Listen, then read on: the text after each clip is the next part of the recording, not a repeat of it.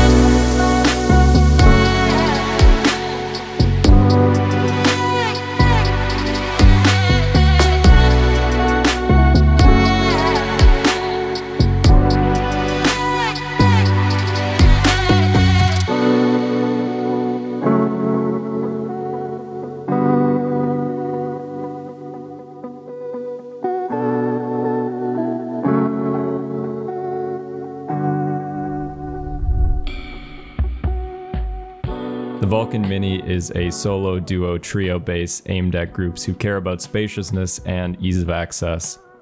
It comes with a starter unit that's between a 2x1 and a 2x2 as far as cost and storage.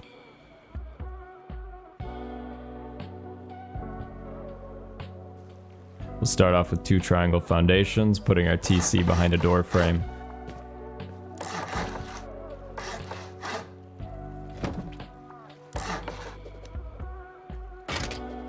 In each direction off of that, we'll put a square and then an airlock on the end. Note that our airlock and this ceiling should be in wood. Go ahead and wall in the rest. We can then throw a ceiling on.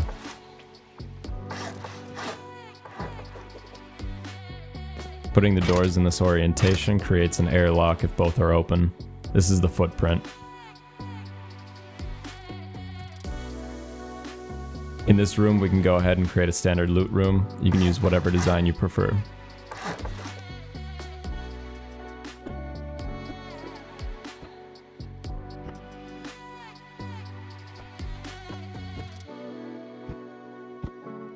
Throwing a campfire here gives you early game access to cooking food. We'll go ahead and throw a double door frame on here as well.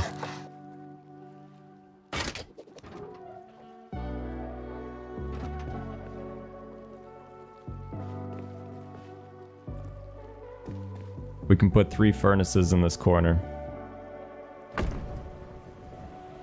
Make sure to place them directly in the corners so they don't obstruct the doorway.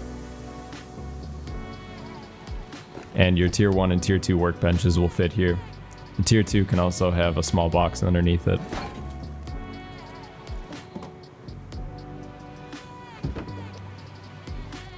Next, we can go ahead and place our sleeping bags. I'm placing one in the airlock and one outside of it. This will leave us enough room to place down a research table when we need it. This is incredibly important in early game. Also, lock your TC.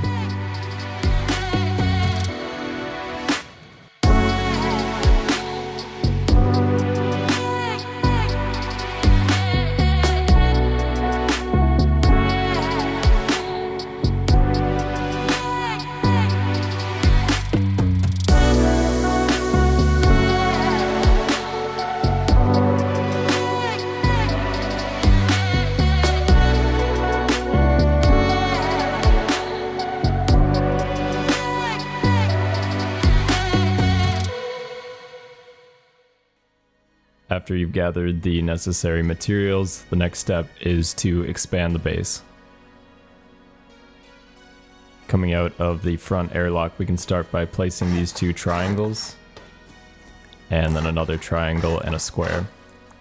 Continue around the base as I do, and make sure each square has a triangle at the end of it. This is the footprint at the end. Coming over to this side, we can start to build our airlock. Hey guys, Future Dust here. I realized while editing that I completely screwed up this airlock. So I'm just going to show you how to do it quick. Basically, start with a twig foundation and put a triangle on every side of it. The one on the front we can upgrade to sheet metal, and the ones on the side can just be stone. And then we'll destroy the twig foundation in the middle here. And this is where we place our oil refinery. It's easiest to do it now, especially if your foundations are elevated a little bit. But then we can just go ahead and wall this in and make sure this wall is hard side out. And the two side can be stone and the back can be sheet metal. After you've enclosed it, go ahead and throw the roof tiles on so then we can get up to our front door.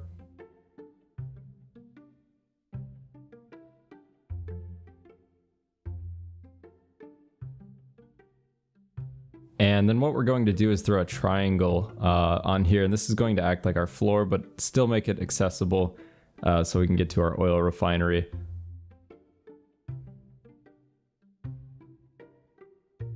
And then just like the Vulcan, we'll go ahead and throw doors and a window frame on it. We'll also go ahead and throw a double door frame on the back here and upgrade this to stone. And we actually aren't going to throw a ceiling on this yet because we still have to place 2 shotgun traps, 2 large boxes, and a floor tile. So what we can do for now is just build up half a floor and just kind of leave it. We will eventually honeycomb the roof, which will get it to the same half wall height, and then we can go ahead and add those items from up here. Anyways, sorry about that. Let's get back into the video.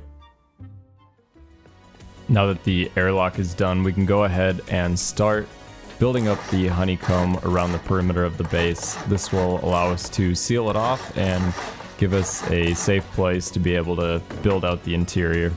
Now, I totally forgot to put honeycomb behind these 2 squares. You can either do that now or you can do that after the base is done.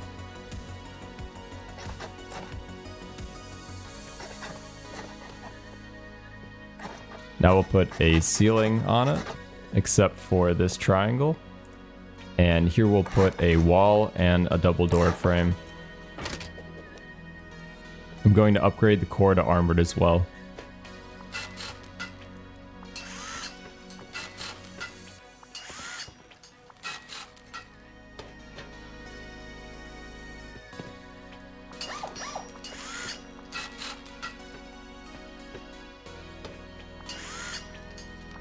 Coming into our original airlock, we can upgrade the floor to sheet metal.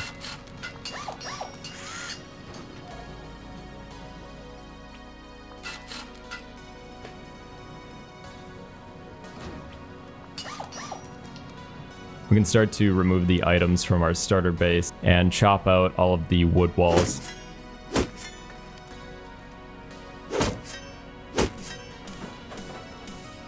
I'm just going to fill them in with honeycomb and sheet metal.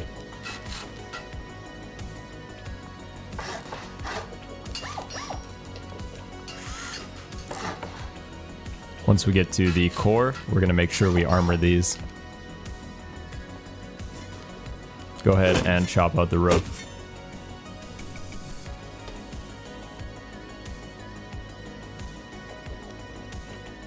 Where each of the loot rooms will go, we'll use 4 half walls, and this will give us something to stick all of the floor tiles on. Now I'm finishing up all of the internal honeycomb.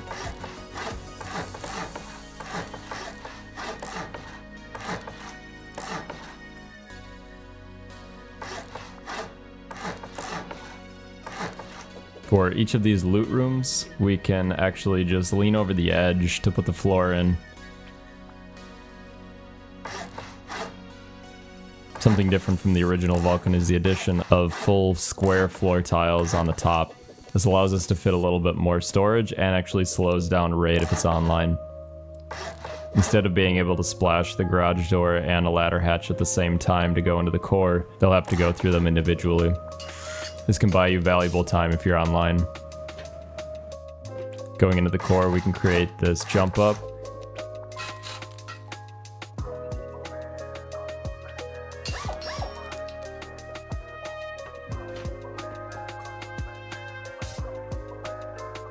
and put 2 boxes in this orientation.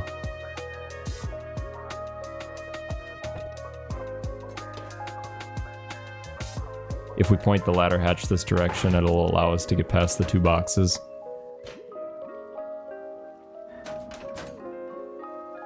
We can upgrade this double door in the core to an armored door or a garage door, whichever you can afford.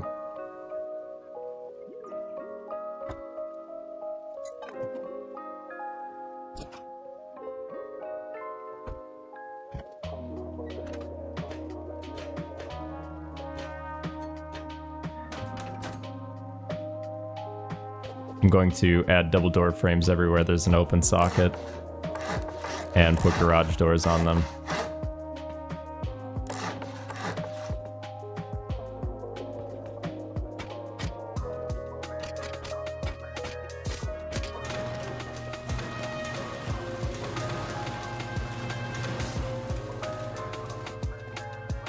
This is where I realized I had made the mistake building the front airlock.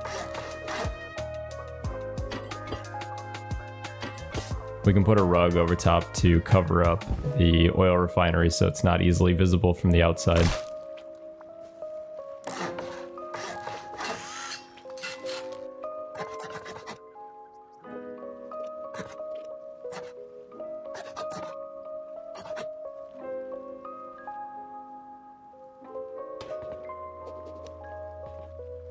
On our roof, we can start by adding half floors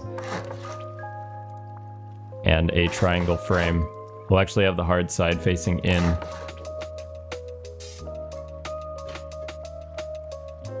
And then build 2 full walls on top of it. Face the ladder hatch this way to create an airlock with the garage door below it.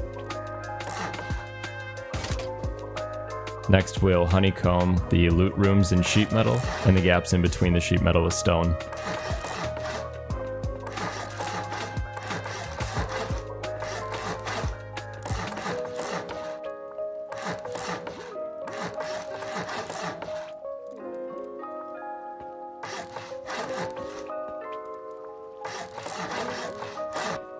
Now we're going to be finishing up the airlock. We'll start off by using the shotgun trap exploit that was shown to me by 9 in my Discord. He also has a YouTube channel, so make sure you check it out.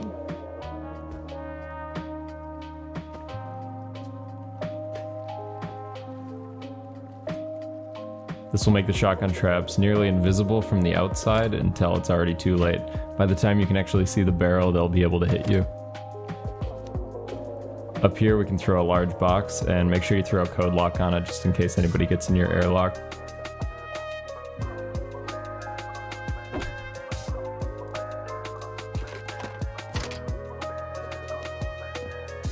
Then we'll throw a triangle ceiling on here and throw another box on top of it. Again, throw a code lock on this.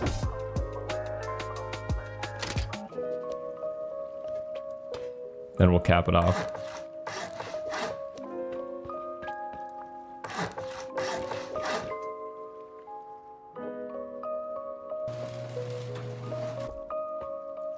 I'm throwing a shotgun trap on this top chute, and then we can go ahead and finish it by adding another triangle here. This will turn this garage door and ladder hatch into an airlock. Even if both garage doors and the ladder hatch are all left open, nobody can get in the base.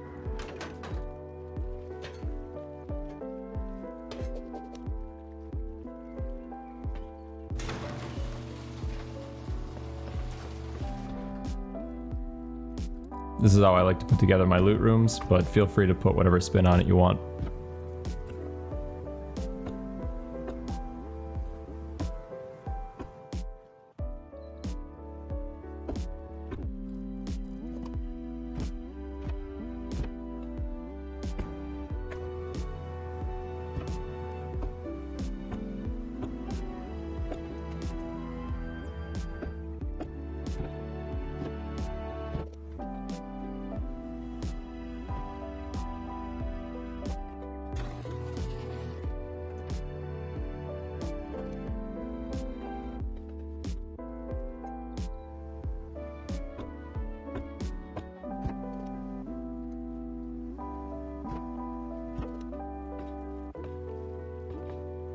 I like to throw the tier 3 workbench here, and you can put a small box under it. If you pull it far enough to the right, you'll be able to fit a repair bench here very easily. This can also take 2 small boxes in it. The reason I didn't put a shotgun trap underneath the jump up is because people can actually drain it by sitting on top of the repair bench.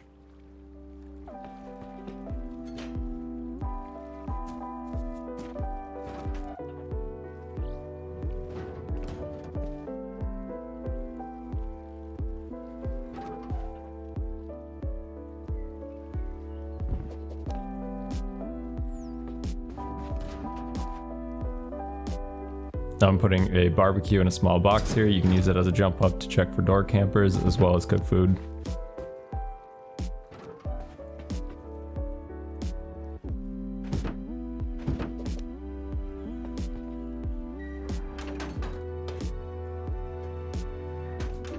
Coming into the core, we can replace this sheet metal door with an armored door. And the trick to making this even stronger is to put a vending machine directly in front of it. We'll still be able to access the armored door and the TC through the vending machine, but it shouldn't take splash damage if it's lined up properly. I'm putting a double door frame on here so we can put another garage door.